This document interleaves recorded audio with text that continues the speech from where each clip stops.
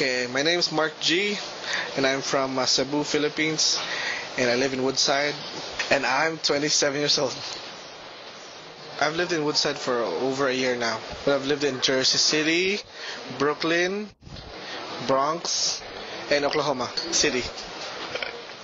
Well, in the last 6 years, the biggest changes I've noticed are the continuous hikes of prices. It's harder for me because, first of all, I don't have papers, so it's harder for me to find living spaces where they don't ask you for your history or your SS number or your background, because I don't have one in this country. So it's hard for me to negotiate that. Yeah. It's also hard to find jobs, so it's hard for me to save money to find housing. For now, I get around like finding employment and housing through connections or friends.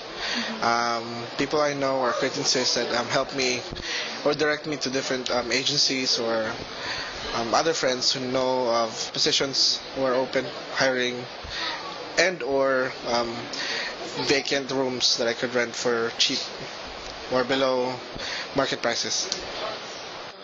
I'm from Cebu City. Yes, I do. I really miss Cebu. Especially when you compare your life here and there. Like, you have your own room, you have a car, you have a family who you could ask money from. Unlike here, there's nobody you can depend on except yourself and friends.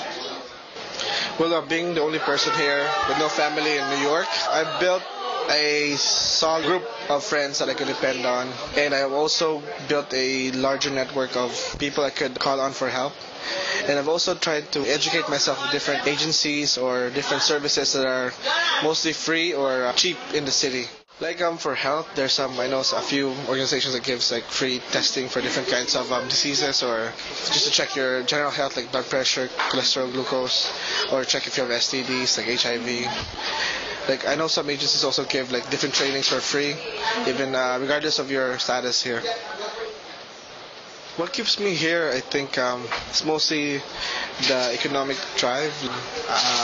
Here in the U.S., you get jobs, whether it be jobs that pay you less than minimum wage, but that's still money. And if you bring back that money to the Philippines, that's equivalent to more than what average Filipinos would earn. There's a certain sense of security, because at least here you get to eat 3 times a day. You have housing, you have money to spend on